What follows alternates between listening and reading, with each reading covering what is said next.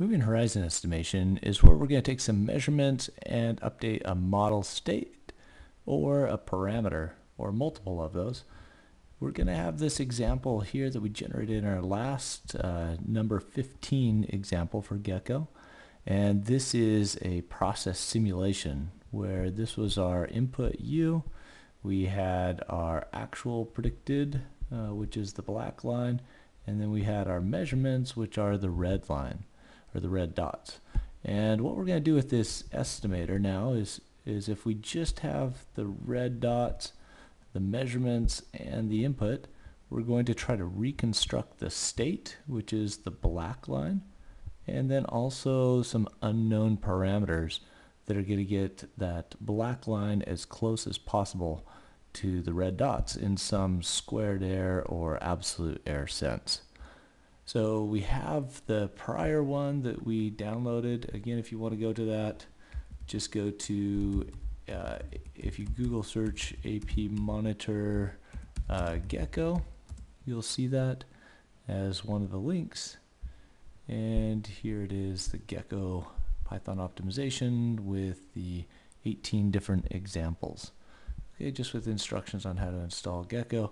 And these 18 examples, if you want to follow along with this one, it's going to be here, number 16 for moving horizon estimation. Okay, so what we're going to do is just run through this code. I'll explain a little bit about the problem that we're setting up. We have here on the right, we have our differential equations. So our differential variable x. We might have our input parameters or input exogenous inputs that are described by P, and then Y would be the outputs, the measured values. We might also have some inequality constraints as well. So those are the model equations.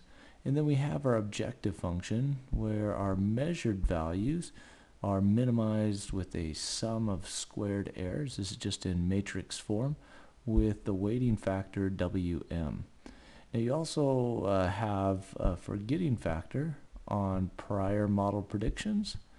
Okay, so we have a squared error with sometimes a smaller weighting on that, on the prior model predictions. Okay, so that's our forgetting factor. And then we also have a penalty on changing the parameter values. So that can be a very small value, but it helps out for unobservable systems where the data cannot estimate those parameters, so it's just going to keep that parameter at the original guess value. Okay, so let's run through this in GEKKO. We're just going to set up this model. It's just going to be a first order model.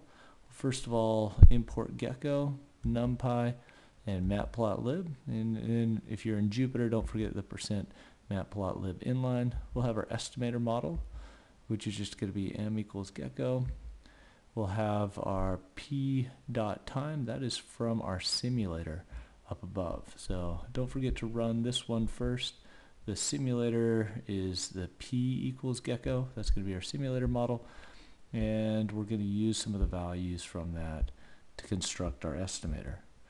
Okay, we're going to set up first of all this blue dashed line right here on the right. That's our U value, and that also came from the simulator, the UMES. We're going to have our gain value. Now this is the one that we're going to be guessing. The value is originally equal to 1, lower bound of 1, and upper bound of 3. And then we have a time constant that's originally equal to 5 and somewhere between 1 and 10. And then we have our variables, which are going to be x and y. Now I'm going to feed in the y measured values, just the red dots, into the estimator. And the x value can just be a state variable because we don't have any measurements for x. Our equations are just the first order linear system for x, and then an algebraic equation that links y and x by the gain. Now we had a couple options as well. We're going to run in iMode 5, which is moving horizon estimation mode. And then EV type 1 is going to be, instead of the squared error form, if you change that to 2, it's going to use this squared error form right here. But if you have it at 1, that's the default, you're going to use a sum of absolute errors, but it's formulated in a way that gives you continuous first and second derivatives. So for example, if this is my measurement, and then I'm going to have a deadband, okay, around that measurement, so this is deadband divided by 2, then this is the, if I describe this as the objective function versus, where the model prediction is located. So each of the dots might be, model prediction, and then I'm going to have a linear slope up from after the deadband. If that deadband is 0, then it just collapses into a sum of absolute values. Okay, and that would be our objective function right there. But with this deadband, what that does is as long as your model prediction is within the deadband, then you have 0 penalty. And if it's outside that deadband, then it's going to have a linear penalty. So this might be desirable for a number of cases, especially where you have outliers, noise, or drift. And it seems to estimate a lot better, and there's a paper that shows why that's the case. Okay, so I'm going to continue on here. The status is 0, says the optimizer doesn't adjust the value, and if status equals 1, then the optimizer can adjust it. So our U value, this is our blue dashed line here, we don't want the optimizer to adjust that. That's going to be for like a model predictive controller where the input to our model is adjusted. Okay, but we are going to adjust the gain and the time constant. And then we'll also have the Y, the status actually doesn't matter in this case, it's just the F status, the feedback status. Okay, so we want to indicate that Y has a measurement associated with it, and so we change, U is feedback status 1, K feedback status is 0, we don't have a measurement for K or tau, and then Y has a feedback status of 1, meaning that it's measured and we're going to use it in our estimation. Okay, Dmax is another parameter. This is the maximum movement for each cycle of the estimator. So let's say you had the gain, we don't want to move by more than 2 each cycle, and for tau we might not want to move that by more than 4. Okay, so this just helps stabilize the parameter values. And then we also have measurement gap. This is that deadband I was mentioning.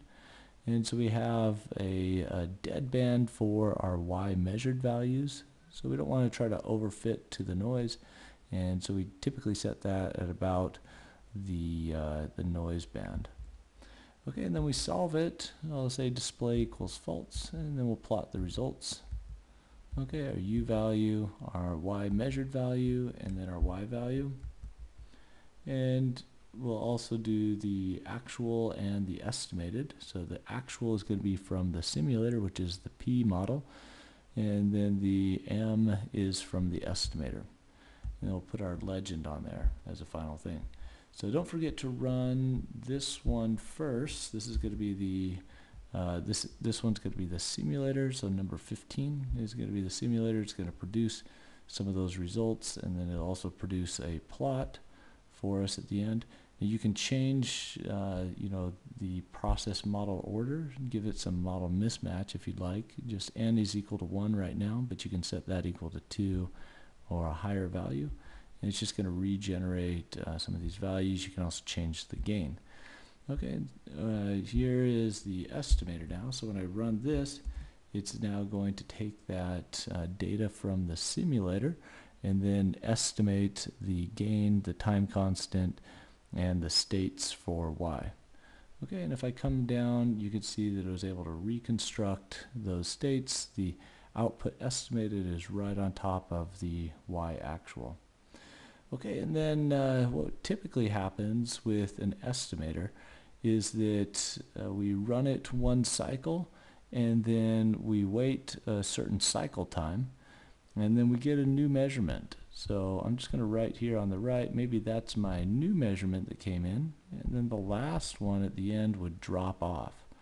Okay, and then we would take this data, okay, the new data set with minus the last one that dropped off and the new one that came in, and then redo the estimation. Okay, and then after we do that, we might get another data point. Okay, and we just keep going, dropping off ones from behind. Okay, and adding more points in the future.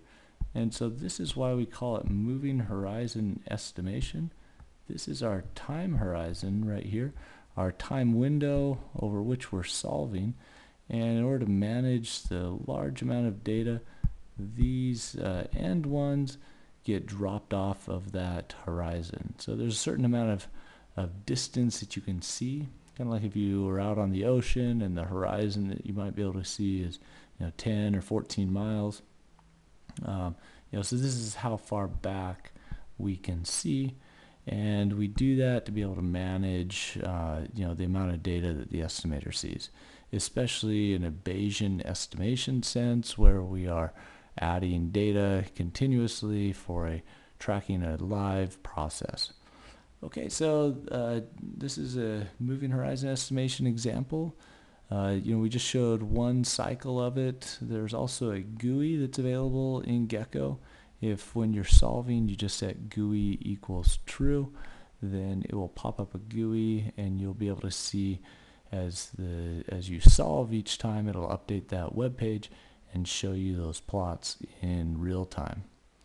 Okay, well, I hope you enjoyed this. The next example that we're going to be going through is model predictive control. So we had a simulator, an estimator, and then the final one will be a controller where we're going to take that same model and then we'll just set status for the U value to be equal to 1, and then it will optimize the manipulated variable.